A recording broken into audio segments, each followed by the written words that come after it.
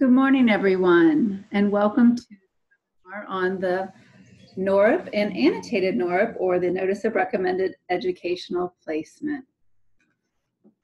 Just a reminder, as you are entering the meeting room, please type in your name and your program so that we can use that for attendance, please.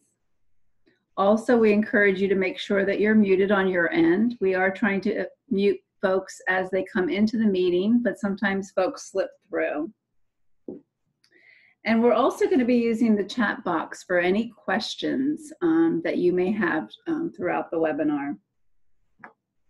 So again, welcome, and thank you for taking time out of your busy schedule to join us this morning.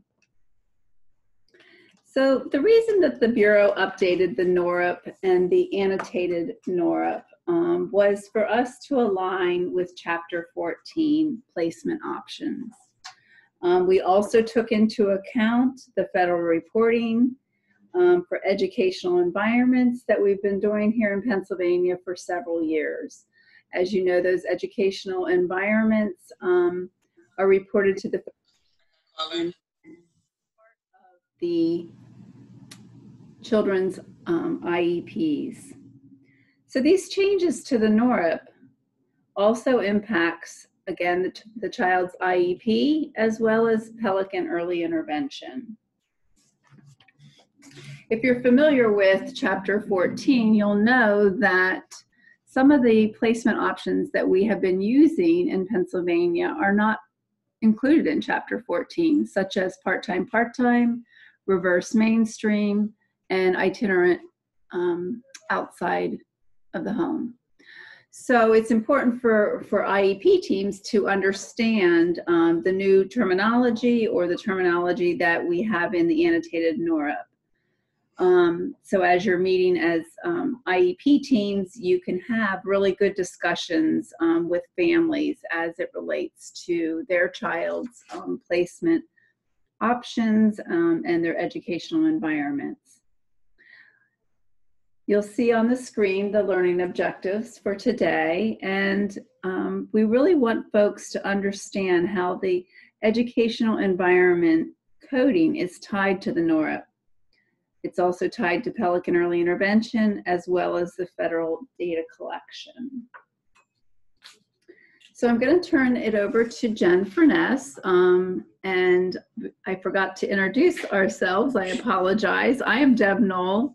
I'm a division chief with the Bureau of Early Intervention Services and Family Supports, and with me is Jen Furness, an early intervention technical assistance consultant.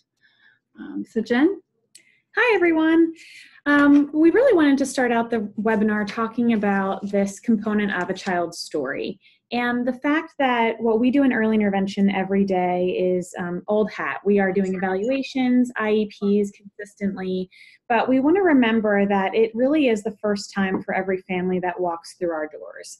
So this quote is just to remind us of that we document things to start to write down that story for each child that comes into our programs. This information is just a reminder again of that timeline and how we have so many opportunities even before serving a child to really start building that relationship with families. The NOREP really does serve as a summary of what you're writing in that story that we developed through the evaluation report and the IEP. And knowing how they all connect and making sure that we are really being considerate of how positive interactions can be impacting the family, the child's interactions with our therapists, and really just connecting everything to make sure that we have that positive relationship built. The NOREP, of course, is also that family's choice of whether or not they want to approve or disapprove the recommendations before service delivery. So the next few slides are really directly from Chapter 14. We know that most of you know that some of this information, but we want to make sure that staff are reminded that parents have a right to receive reasonable prior written notice regarding a child's special education experience and the proposed actions by your preschool programs. And of course, in PA, it's referred to as the NOREP. And as the LEA, we need to ensure that it's provided to parents in understandable language, in their native language, or show beyond reasonable attempt to try and do that for them in order for them to make their decision. And if the native language is not written, obviously we are obligated to provide reasonable attempts for oral translation or other modes of communication, such as Braille, in the native language to ensure those parents are able to understand what the NOREP contains. The family also needs to understand how the story is really fitting together so that they can make their informed decision. If our NOREPs are worded too clinically or legally, it can really cause frustration. So we need to ensure that it is understandable language to the general public. When do we issue a NOREP? These 4 situations are directly from Chapter 14 as well. If the program initiates or changes the identification, evaluation, educational placement, or a FAPE change for a child, which for most of you is really when you are issuing a NOREP most often. If the program refuses to initiate or change the above when requested. If the program initiates due process, or if the program refuses to agree to an independent educational evaluation. So what needs to be included in a NOREP? Again, directly from Chapter 14, we have a detailed description of the action that the preschool program is proposing or refusing to take, an explanation of why the preschool program is proposing or refusing to take that action, a description of each evaluation procedure, assessment record, or report the preschool program used in deciding to propose or refuse the action, a statement that the parent has protections under the procedural safeguards provision in Part B of IDEA, telling the parent how they can obtain a copy of the procedural safeguards and what to do if they do disagree with the preschool's proposal, provide resources for the parent if they need help understanding Part B of IDEA or need additional supports, describe any other choices that the child's IEP team considered and reasons why these choices were not chosen, describe other reasons why the preschool program proposed or refused an action. And you'll notice that each of these requirements are actually the itemed numbers of the NOREP that we will review shortly. So what really makes a good NOREP? We already know that a good NOREP is one that accurately explains the child's story, uses understandable language to the general public. And now we're actually going to bring up the version of the annotated NOREP that will assist you in guiding your staff about the changes that were recently made. And there was a question earlier regarding whether or not it would be recorded, and these slides will be made available and you will receive an email when that is done. So this is the annotated version of the NOREP. And we will review items 1 through 4 now, and then we will pause for 3 to 5 minutes to see if there are any questions on the first half before continuing. So item 1 is obviously the point where programs choose multiple or one box for the type of action proposed, depending on which portion you are at within the child's story. Item 2 is describing whether or not the action is proposed or declined. And it's easy to state that the following action is proposed or the following action is declined. Make sure that it's clear, listing out services but not location. You will often find this version in a bulleted form in item 2. Item 3 is the why for what is in item 2. Why is it proposed or declined? And give fact-based reasons why. This is most often in sentence form, and it's based right off of the bulleted list in item 2. So we'd like to give an example here of what this would look like, and you may already be doing this. But for instance, if we are talking about giving itinerant services within a preschool, that would be the proposed action, and it may say itinerant services for 30 minutes per week. And the reason may be due to recent evaluation reports and goals that were developed within the IEP. Specially designed instruction is needed in order to generalize skills. So you're really just proposing the action and then saying what information or evidence you have to support that. And then in item 4, we want to ensure that everyone is having a logical, least restrictive environment discussion and writing down what actually occurred. So this does not mean automatically going through every placement category option, as that may not be relevant for each child, but making sure that you are having an accurate discussion with families. And to be clear in this section, only placement options that are in item 7 that you will be seeing shortly belong here. So right now we are going to stop for about 3 to 5 minutes. So please type it.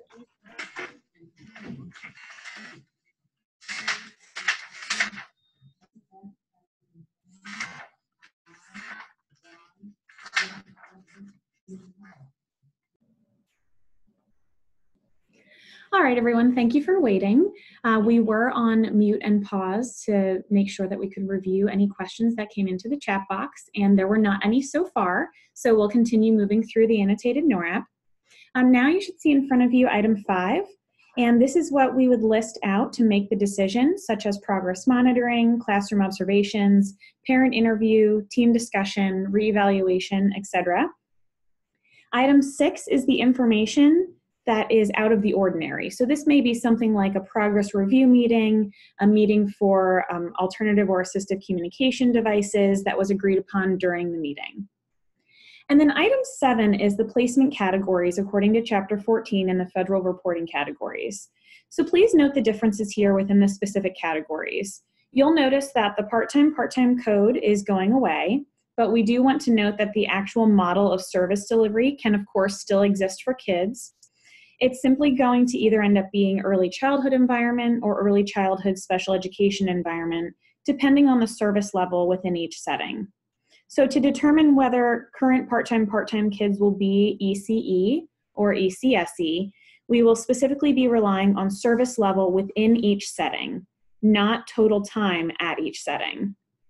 So this is a scenario that was actually sent to us prior to the webinar. Someone asked, what do we do if a child is receiving 2 hours per week in an ECE where they attend 5 mornings, but going to an early childhood special education classroom 3 half-days per week?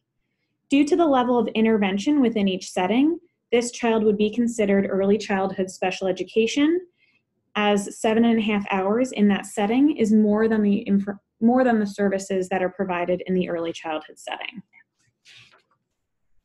In the rare instance that the service level is identical within an early childhood setting and an early childhood special education setting, err on the side of caution, and that code would be early childhood special education. We would of course hope that efforts would be made to increase the ECE service level and decrease the early childhood special education service level to avoid that situation. The reverse mainstream code is also going away, but just like part-time, this would also be changing to either early childhood environment or early childhood special education environment. And this depends on 3 specific questions that we will actually be going over in a few slides. And then finally, itinerant outside the home has also gone away. This most likely will be coded as service at provider location, depending on your particular programs. In item 8, please note the change to the first box. We know that programs do refer to the disapproval meeting as an informal meeting. So we wanted to make sure that we were marrying the language that program staff may be using with families. So if they choose a meeting to discuss, it now says an informal meeting to discuss. And now we will actually be transitioning to the education environment card. And this environment card is what the federal government, it does actually use to get information from our early intervention programs to report what Pennsylvania is doing as a state. So as a staff member, I remember I wondered where the 10 hours came from in Pelican on the screen, and this is exactly it. We tied the changes to the NOREP to the categories on this chart. So you'll notice that there is a specific section at the bottom left-hand corner regarding reverse mainstream. And this is to help you understand what your current reverse mainstream classrooms would be coded as moving forward. Some notes to think about is that now the teacher's certification is not in question and is not relevant in determining the code of the setting. Other definitions of what reverse mainstream is will not be relevant here, only these 3 questions. For instance, the design of the classroom is extremely relevant. If the curriculum is modified and specialized strategies are in place that modify the environment beyond a regular education environment, you would answer no to the question regarding, is the classroom designed as a regular early childhood program? So now we're going to move back to the PowerPoint. And now that the NOREP coding is changing, the drop-down options in Pelican will also be changing so that they are consistent. So here's an example of what the screen will look like. If the child is in an early childhood environment for less than 10 hours per week, when you choose some other location, you will now have the same options that are considered in the educational placement of the child on the NOREP. The language within Pelican also states educational placement now, as you can see in that last question on the left. So now I'll hand it back over to Deb to talk about the different timelines for implementing the changes. Okay, so as we just looked at Pelican and the drop downs, those changes will be made with the April 2020 release, and there will be training specific to that release. So those changes will include not only the drop downs, but also the NOREP form if your program goes to Pelican Early Intervention for that form. So the options for starting to use the updated NOREP is immediately after today. Once Pelican is updated and the release has happened in April, but we want all IEP teams, early intervention personnel, to be using the revised NOREP by July 1st, 2020. The Bureau does not expect programs to go and change every IEP once you decide to start using it. However, as teams meet for IEP meetings, the placement location should be updated to the new language. So if you have questions about the information that we just shared, again, we're encouraging you to type it into the chat box.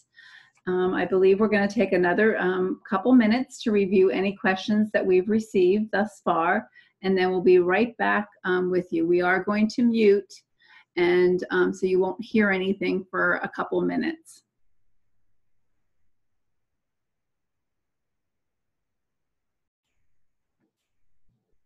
Okay, thank you for your patience. We did receive a couple questions that we're going to review.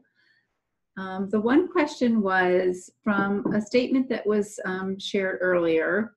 The program does not typically put frequency on a NOREP. So Jen's going to talk a little bit about that. So that was provided as part of the example for what to put in item 2 in your bulleted list of what is proposed or declined.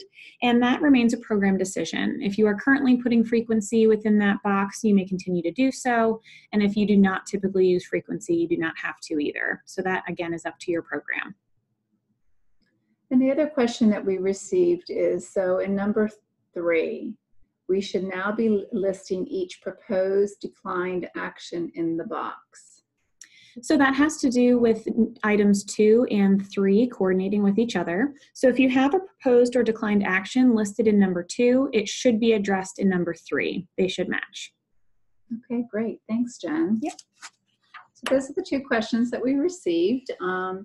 If in the future, after we finish today, you have additional questions, or as you're training your IEP teams or your staff on the revised NOREP, if you have any questions, we're asking leaders to send those questions to our resource account, and you'll see on the screen that email address. As Jen mentioned earlier, we will be posting the PowerPoint, and we have been recording the webinar, so that recording will also be posted. We will send an email out to everyone once both of those are posted on the leadership page on the EDA portal. So again, we're going to finish up, and thank you again for joining us this morning. We wish you all a great week, and we're giving you about an hour back to your busy schedule. So thanks again, everyone. Take care. Thank you.